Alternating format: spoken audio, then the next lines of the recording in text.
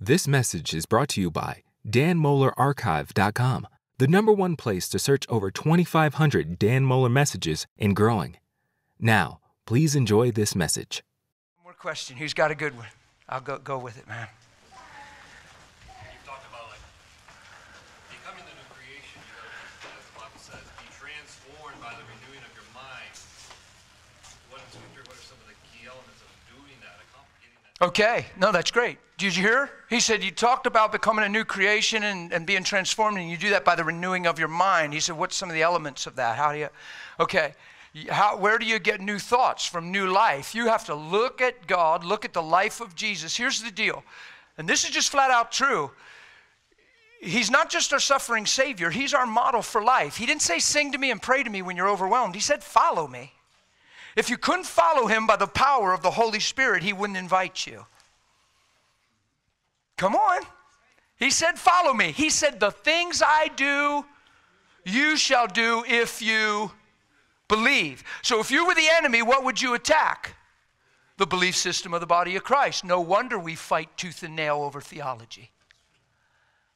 You can fight the rest of your life over theology and miss everyday purpose.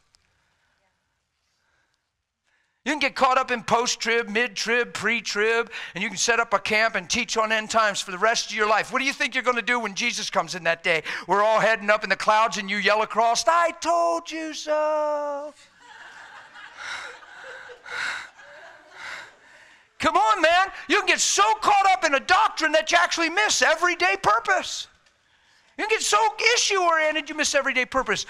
His question is, what's some of the elements of renewing my mind? I find truth through Jesus. Truth is a person. Holy Spirit is the spirit of, very personal to me. Paul talks about co-union and communion with Holy Spirit. Guys, he's not a breeze. He's not a dove. He's not a wind. He's not a goosebump. He's not a chill bump. And he's not make-believe. He's God the Holy Spirit. And he's my best friend. And honestly, I'm not trying to freak you out. We talk all the time. Jesus said he won't speak that he won't speak on his own. He'll speak that which he hears. That means he's speaking. Holy Spirit will not speak on his own, but that which he hears. That means he's speaking, and my sheep hear my voice. This thing is not complicated. It's not audible. It's in my heart. I've only had a couple experiences, and I still don't think it was audible. It just seemed like it because it was overwhelming. Most of the time, God just speaks to me through his word, through impressions. I'll ask him questions, and 2 hours later, when I'm not even thinking about it, oh, yeah. It's like, God, that's so awesome. But some elements of a transformation through renewing of your mind. He's the way, not a way. He's the truth, and he's the life. So he's the way back to the Father, and no one comes to the Father. He's the way back to the Father. He's the truth about the Father, and he's come to bring the life of the Father. You get it? We make Jesus the way to heaven. He said he's the way back to the Father. Yeah? One is a spiritual position. Other one is intimacy and relationship. It's amazing how we gravitate to position and don't gravitate to relationship. Holy Spirit's my friend. He lives inside of me because he wants to. Yeah. So I find truth through him. I'm renewed in the spirit of my mind. Ephesians 4 says, I don't live from the place I used to live like the Gentiles live. That doesn't make me high-minded, self-righteous, or holier than thou. It means I have a different reason for being and a brand new motive. Watch. You and I all woke up for ourselves without even thinking about it. After we're saved, some of us continue to do that for the rest of our Christian lives. Here's an element. All of a sudden, the gospel teaches me I love not my own life unto death, and my life's not my own. Now I wake up for a whole different reason. I have a different reason for being. I wake up to shine. I wake up to love. I wake up for his image. I wake up to be one with him. And all of a sudden, I establish that in prayer. Father, thank you for this honor. Thank you for this privilege. God, I appreciate the grace. Thank you. Yeah. And all of a sudden, my life becomes something without me trying to pull it off because I believe it and I give myself to it in prayer. That's how you get renewed in the spirit of your mind. Isn't that neat? In the spirit of your mind. Think of the spirit of a man, the inner part, that innermost dwelling, that deep place. Spirit of your mind, that central core place of function. Everything flows out of that place. So if God can take your motive and change it and the why behind your life and change it and bring it into truth, won't he change your life? I've said this for years. If he can change your perspective, he's already changing your life. Are you with me? That's why I teach stuff like this. If what you're thinking and believing and meditating on isn't producing life and encouragement in you, well, then you're thinking on the wrong track, because he came to give you life and life more abundantly. If what you're believing is dulling your heart, bumming you out, graying you out, you're believing a lie. He is not telling you those things, and they cannot be true. It's not what he paid for. Are you with me? So I look at Jesus in the Word, and I find what it looks like. He showed me what life looks like in the Father. I look at how he responded to men. I look how he responded on the cross. I look at his love, his forgiveness, his heart. I think about this stuff, man. I think about he knew what they were thinking and still treated them like they were worth his death. He knew Peter was betraying him. He knew Judas was selling him out. And he still poured into him every day. He still chose him. He still loved Peter. He still showed up on the shore after he rose from the dead and had the little fish cooking and said, hey, and they said, it's the Lord. And Peter jumped in and swam to shore. He's there. He's there. When he rose from the dead in John 20, Mary found him and thought it was the gardener. And he said, Mary, and she went, oh, Rabboni. She starts running to him. In John 20, he said, Mary, Rabboni. She's running. He said, go tell my brethren. He didn't say, go tell those low-life, backstabbing, say one thing, do another, no good for nothing. If you look at the word, they didn't do one thing right. They didn't do what they said. He said, you go tell my brethren. What's he doing? He's saying, I haven't changed my mind about anybody. I look at that stuff, my friend, and when I see it in him, I want it in me. And if I can't see it in him, why would I ever want it in me? If there's an attitude that I'm holding on to and I can't make it fit in God and make it work, why would I make it work in me? That's a real personal tool of my own that I actually use, just to answer your question. Can I pray over you guys? And we'll close. We'll be done. We're done. We've been here long enough sitting in. But I appreciate your questions, and thanks for letting me go on and on and on. Tonight we're going to have fun. We're going to baptize Miss Esther. If anybody wants to get baptized, and I won't hold you under till the bubbles stop. But I will sure think about it and be tempted to know. It's really important. Water baptism is amazing. Jesus said, believe and be baptized and you shall be saved. People then get legalistic and say, well, you ain't saved by the baptism. They say, well, you're saved by the blood. You know, it ain't baptism that saves you. Well, what the word saved means healed, delivered, protected, preserved, made whole, and kept safe and sound. He's not talking about going to heaven. He's talking about getting redemption in your life. Mind, will, emotions. Watch what 1 Peter 3 says. It talks about in the days of Noah. And it says 8 righteous souls were saved through water. 8 righteous souls were saved through water. He's talking about Noah and his family. And he said, we have an antitype that now saves us. Water baptism. Well, I thought it was the blood. It is. But water baptism's right there because he said, not the cleansing of your flesh, but the answer of a good conscience toward God. Why did he bring up Noah? Why did he say in the days of Noah, and we have an antitype, what he's saying is the flood was pointing to covenant baptism. Because when the earth was completely full of unrighteousness and men were continually wicked in their hearts, what happened? The flood came, and what happened? We think flood. Guess what God did? He baptized the earth in water. The whole earth went underwater. And when the earth came out of the water, there was no unrighteousness except 8 righteous souls that came through water. God looked and saw that every unrighteous man had died. And he said, I'll never destroy the earth this way again. Put a rainbow in the sky as a sign of covenant and promise. What's he pointing to? The day men would get baptized in water and they would die to who they were and come out of it righteous. The unrighteousness would be removed, but the person would come alive. In that baptism, every man unrighteous died, and the only thing remaining through water was righteous.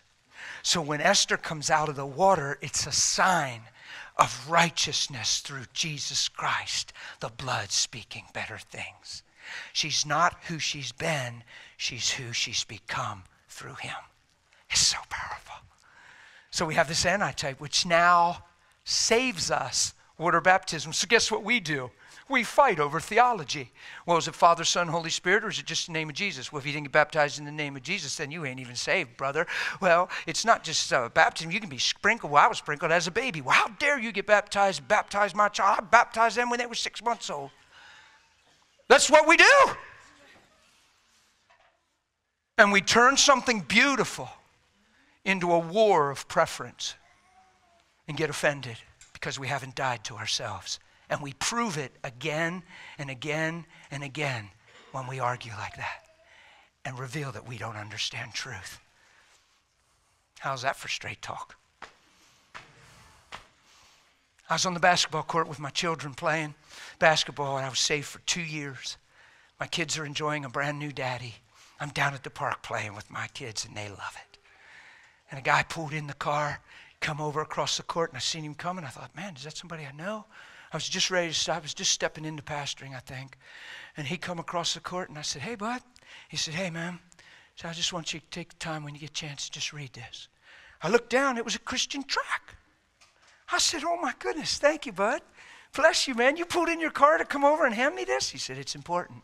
I said, it sure is, and I appreciate you doing that, man. I said, listen, about 2 years ago, man, God absolutely saved me and changed my life. It was amazing. He said, oh, he did. He didn't say, wow, praise the Lord. He said, oh, he did, huh? I said, yeah. He said, were you water baptized? Well, I said, I actually don't really tell nobody this because I wasn't even sure if they'd think it was legal, but I baptized myself. He said, you what? I said, I baptized myself. I said, it was so intimate and so powerful. It was so from the heart, and the Holy Spirit was right there. And he said, did you baptize yourself in the name of the Father, Son, and Holy Spirit, in the name of Jesus? I said, honestly, sir, I don't even remember that part. I just know I gave my life to him, went under the water, and when I came up, he held me, and it was crazy good. He said, actually, sir, you're not saved. Now, you tell me that's not tragic. I said, friend, I told you you're doing a good thing. Thanks for stopping. You're doing a terrible thing. I hope you never hand another one of these out to another person until you change your heart. I said, you ask my children if I'm saved. You ask them if I'm a different man. You're hung up on a theological disagreement, and you're making your theology Lord. And you can't even see the light of Christ in my eyes because you don't agree with my doctrine. Shame on you, sir. I hope you never hand a tract out to another human being. And I turned and we started playing basketball. And I wasn't mad at him, and I wasn't setting him straight. It was just about 6 months ago. I was coming through an airport, and I cut through. The pastor had me really late, and I told him we better get going. He said, we're fine. And I said, I'd rather get over to the airport, sir. So then we got behind a little fender bender. Next thing you know, I'm running to my gate. And I thought, why isn't anybody going through these pillars? It's such a shortcut. Why are they going? So when I cut through the pillars, I'm automatically on a red carpet. I looked. Here's a big sign, Jesus saves. There's a man and a woman standing there with a bunch of pamphlets. Now, I'm not being cynical, mean. I'm not trying to be nasty. I looked at them, and so I'm just a joyous fella. I can't help but to be okay. I'm having a good day. I'm gonna. I looked at them and I said, hey guys, that's amazing. I was wondering why nobody was cutting through here. I said, they're going out around you, ain't they? I said, bless your hearts. I said, look, I'm in a hurry. I'd love to talk to you, but I might miss my flight. I got to run. I said, bless you for what you're doing. But I'm looking at them, and my first thought was, oh, dear Jesus. I'm not being mean. I'm not being judgmental. I just looked. He's as stoic and straight-faced. He looks unapproachable. And she looks like she's in deep depression and medicated. I mean, bad. And I'm like, oh my goodness, I felt like they needed prayer. And I'm just being me, hey, and I said, actually, this is amazing what you're doing. Just get the word out, guys. I said, I'm just coming from a church. I was about 45 minutes out. I said, I'm preaching Jesus all weekend. I said, man, God bless you. I got to run. She said, you were preaching? And I said, yes, ma'am. I said, I preach every weekend. I travel somewhere 45 weekends a year, man. I'm just proclaiming the good news and preaching the gospel. What were you preaching? I said, well, ma'am, I can't hardly debrief that right now and go over that. I said, I got to get to my flight. But I said, I'm just preaching Jesus, how we're new creations. His life's in us. We're called to shine. We're called to have impact. We're called to walk in love. The man said, do you believe you can lose your salvation? And I'm like, oh, dear Jesus, now I see what I walked right into the middle of. And I was just tempted to miss my flight. And I said, listen, man, wow, now I see what's going on. When I tell you I'm preaching, you can't even rejoice with me because you're hung up in a theological tangent, guys. I just talk straight. I said, man, I said, listen, there's no way to get into it with you. You got your mindset.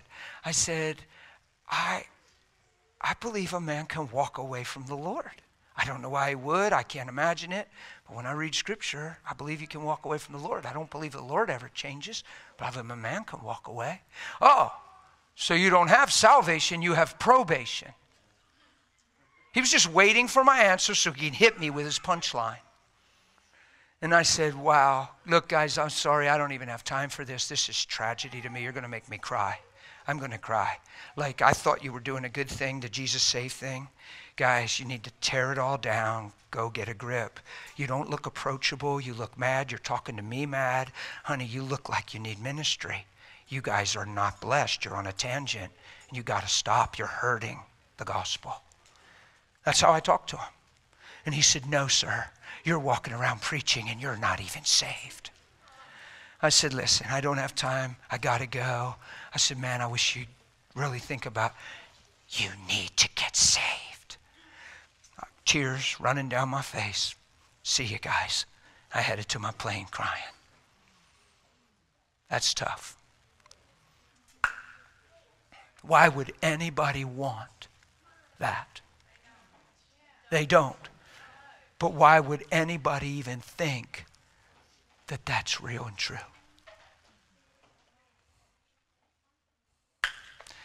So don't ever let that stuff happen to your heart. Don't get legalistic. Don't get religious. Don't get into works. Don't get so technical and miss the heart of God. Don't get so flighty that you miss the heart of God concerning your conduct. Oh, well, he just loves me anyway. That is not what I'm preaching. He loves you for what you're created to be. Yeah? I'm not preaching a grace that gives you permission to do whatever. I'm preaching a grace that transforms your life. And if you preach grace without transformation, you're preaching deception. Are you with me? Okay, now I'm done. I'm sorry. Had to tell a few sad stories, but they don't change truth. So, Father, just thank you for what you're doing in our lives. Thank you for empowering us. Just thank you for the seeds of this weekend and the heart in this room. I'm excited about these folks. I really am. I just love what I perceive. I love the teachability, the humility. I love the stretch, the challenge, the conviction. It's just a fun time. Have your way. Keep fathering us, Lord. Give us answers and wisdom in our seekings and searching, and let our hearts see and let our hearts know. Come on, right now, if you're really searching for truth and you got that heart cry, believe with me that grace will come, that God will give you understanding. Amen? It says if anybody needs this, man, just let him ask. Let him ask. Let him ask. Ask and it shall be given, right? So, Father, I ask for a grace of understanding. And I pray that the knowledge of the Son of God would come to our understanding in a revelation, not an intellect, a revelation. Let our hearts see and let our lives be changed by your love. In Jesus' name. Oh, let's do this. If you're married in this place, why don't you just squeeze the hand of your spouse if you're married. Just squeeze the hand of your spouse. Father, I pray for every marriage, and I ask for the blessing of heaven to come upon every marriage, no matter where it's been, no matter where it was at up until this day. I pray that restoration and redemption come to every home. I pray that the ability to walk in love and see each other through your eyes dominates the home of every home represented here. And even if there's not a spouse represented, I pray this grace come on every marriage that's in this room. Father, I pray for it. I pray right now that you do an amazing work in our relationship and let love dominate our lives and just flow over onto our children, and let the world be hungry for what they see in our lives. In Jesus' name, I pray for this kind of healing and redemption and restoration. Amen. Okay, I'm done, guys. I mean, I'm not. I'm just stopping because of time. But bless you. If you want to come back, what, 7? You can chat, hug somebody, make a friend. I got a call from Jay. Okay. Fine. Is he fine? Yeah. Good. So he's doing good? That thing went away? It's gone. Gone. Can you Hey, the young boy we prayed for on the phone. Hey, listen. You just need to know the young boy we prayed for on the phone, he called Mama to let her know it all went away and he's doing fine. Isn't that cool? That's really cool. That's so cool. So Mama stands there and cries because she's...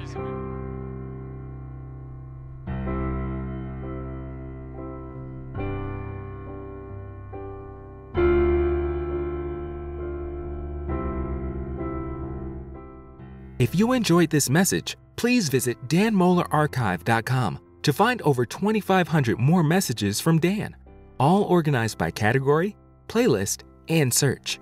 Enjoy.